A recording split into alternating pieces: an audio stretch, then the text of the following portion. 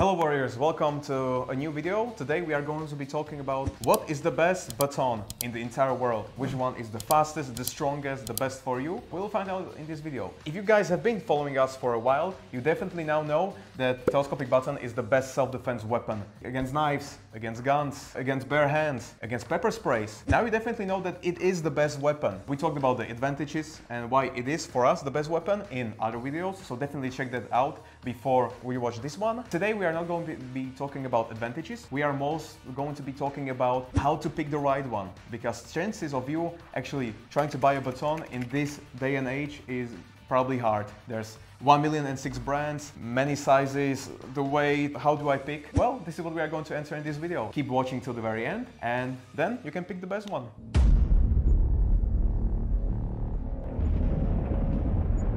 What is the best baton in the entire world? The one that you carry with you. I know, how smart are we, right? No guys, actually it is the true answer, because it doesn't matter if I do have the best, the fastest, the most cool looking baton in the entire world when I have it in the backpack or at home or not even with me. It doesn't really matter. So the best one will always be, no matter how heavy, how fast, how big it is, it's going to be the one that you carry with you, because that will be the baton that you will use in the situation when your life is put into risk.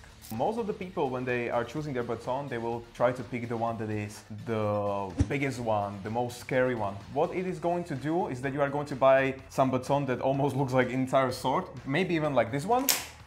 You can see the size of it, it's very heavy as well. And this is what most people choose. I'm not saying it's wrong, but what is it going to do? Many people then just rather leave it at home, in the car, in the backpack, because it's too heavy. Not everyone wants to every day go outside and have 1 kilo of steel in their pocket. That's why they are resolved in putting in the backpack. But like we said before, the one that is in the backpack is not the best one. Rather than picking the most heavy one, pick one that you can carry every single day from the entire of your life. So it has to be something maybe light, that you, even if you are going out for a walk with a dog, you will have it and it doesn't bother you. That's the biggest point when you are choosing the baton. If you don't feel like you are going to carry it every single day, the chances are the one day that you will not get it from the backpack or from the home will be the one that you will need the most. Keep that in mind when you will be choosing the baton that will suit you the best.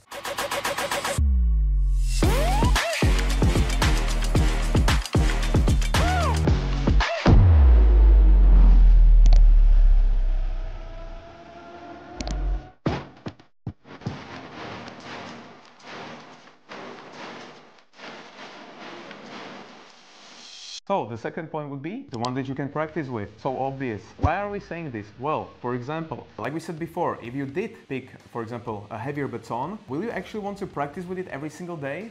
Maybe you won't, but the problem comes with the weight. What is the most important part? The draw, the open and the strikes. And you need to do at least 1,000 strikes with the baton so you can be confident with the strikes, at least a little bit more. But if it's too heavy, you won't be able to do 1,000 attempts every single day. You're gonna get tired and you will not want to train. The training needs to be hard, but enjoyment as well. You have to enjoy the training. With heavy baton, I don't think you will be enjoying the training, or you're not even going to be able to train 1,000 times like you need to. Another one could be the lock mechanism, because many people pick something like maybe ESP, and then once they practice their draw and opening and strike, they need to close it. And how do you most of the time need to close it? Well, by the way of smashing to the ground a couple of times before it closes. After a long time, it's going to be a lot of trouble. Why? Because you will practice it 10 times and then you will again be thinking, well, I have to go outside, smash it to the ground or smash it together to close it. After some time, you will get tired of it and you are not going to practice 1,000 times every single day, right? So that's another huge problem when picking a baton. Pick the one that will suit you with training, so you can do the 1,000 strikes, you can do the 1,000 draws and lock it or close it very easily. That's the key point when choosing the right baton. So another qualities that you are definitely going to be looking for is the size. So what size should I pick? You have multiple options. You have the smallest one,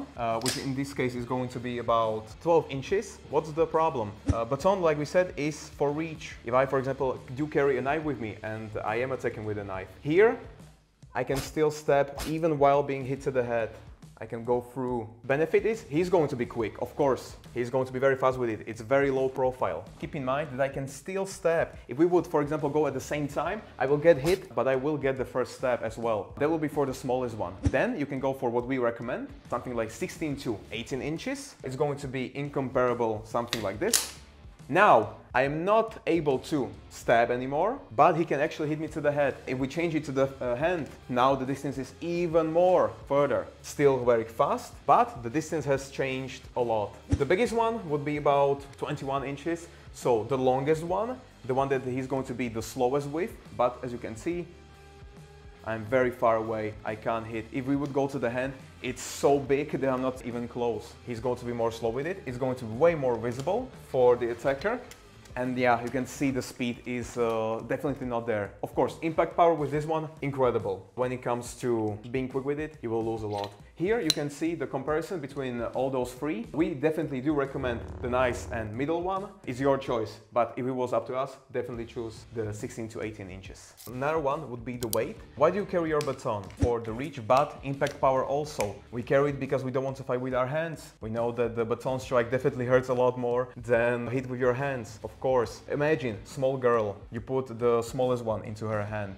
The impact power is still there. Does the little girl want to defend with a very small hammer or a big hammer? Take that into consideration. The impact power of the smallest one will not be there as much. Of course, it can still break a hand, of course. Now it will depend who is carrying it, because if Peter is grabbing it, of course it can break arms. Small girl, we don't think so. That's when the bigger one comes into play. You will have a lot more impact power with still almost the same amount as speed. The biggest one, or the one that weighs the most, will have the most impact power. It can definitely shatter bones very easily. Like we said before, you're slower with it. Take into consideration the size and the weight. Think about it. Of course, we do recommend batons not only for men and women, but of course for kids as well. If a small girl does have very small baton, the impact power will probably not be there as much. You give her too large and too heavy baton, it will be something like if she would be having a sledgehammer. She won't even be able to use it. So that's again why we are going for the nice middle route, because even a small child, Peter knows because he of course gave it to his daughter a couple of times and she was really able to open it and strike with it.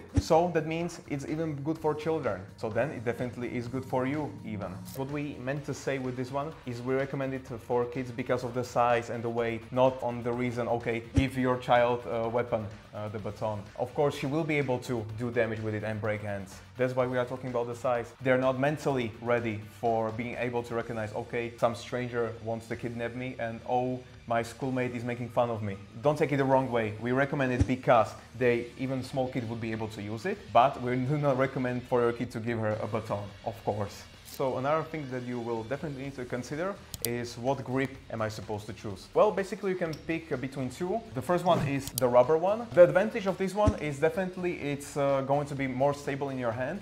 For example, when there is a bleeding, it will definitely be a lot harder to slip it away from your hand. Why we are saying it? Because you need to count with blood as well. So the rubber one, for that one, is very good. It's going to be a little bit more thicker, a little bit more visible for other people. Advantage, it will not slip as easily, but it's thicker, bigger profile. Then you can go for the second one that doesn't have rubber on it. What is that going to typically mean? It's going to be a lot less thicker, but then again, like we said before, it's going to slip way more easily. With blood, this one can definitely fly from your hand a lot easier than the first one. It's going to be a lot less thicker, quicker with it, faster with it, and less of a profile for your attacker to see. Why we are saying this? When it comes to the rubber one, it is going to be thicker, and because it's harder to slip from your hand, the same goes for your pocket. If you want to draw it from your pocket, it's going to be way harder. Advantage in hand, but disadvantage in the pocket. The other way around is when you don't have a rubber one. It slips easy from your hand, but the same goes for your trousers, from your pockets. Very easily, very quick. You can see one advantage and one disadvantage. Take that into consideration. And that's, guys, why we will always recommend the one without rubber, because most of the people don't have problem with strikes. They have problem with drawing and opening, mostly drawing, and this will definitely resolve your problem. In a high stress situation where the technique is a little bit off, this one will definitely save you the trouble of, oh, I can't even get it out of my pocket. So that's why we will always recommend the one without the rubber grip. Another thing would be, how do I actually carry it? You have two options. You either have the holster. In this case, it will make the drawing of the weapon a lot easier than from your pocket, especially with the rubber one. Look at the other side, look how visible it is. This is mostly typical for policemen, maybe security guards, because everyone knows that they do have a weapon. For you, the important part is having it hidden. With this one, it's a lot harder to actually keep it hidden all the way. You can see it is very, very visible. That's why holsters are great, but we do not really recommend them. We would definitely much rather if you would carry something with a clip. Why? Still very quick draw, like you saw before, but we can definitely show it again. You can definitely draw very quick, even if you do have a clip, not a holster, and it's a lot less visible. If you would, for example, turn around here and show, you can see it's a lot less visible and the draw is the same speed. So that's why, again, we are going to definitely recommend you the one that does have a clip and not carrying it with a holster like a policeman.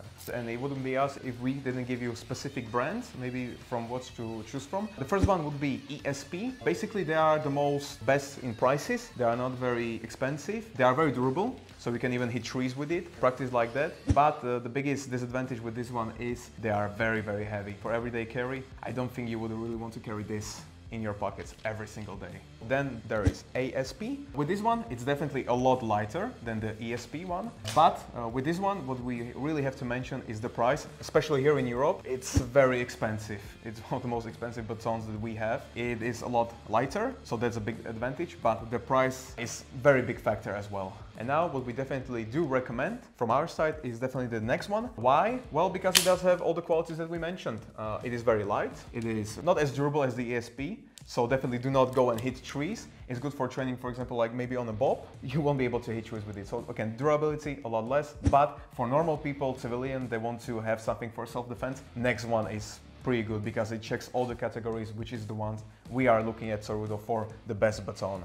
It will always be your choice which baton are you going to pick. We now gave you some maybe comparisons, some advantages and disadvantages. Every single baton will either have some advantage and some disadvantage. There's no clear, this is the winner in all the categories, definitely not. But we did recommend you the next one, so definitely you can check link down below for maybe buying the next one. We hope that we helped you with picking your baton. Definitely share it with other people so even they can choose what baton is the best for them. Like always, the comment section is yours, so write what you agree with, what you don't disagree with, and maybe what is the best baton for you, at least what you think. Definitely subscribe to our channel so you can see more content exactly like this, and we will see you in the next one. Thanks for watching. Bye.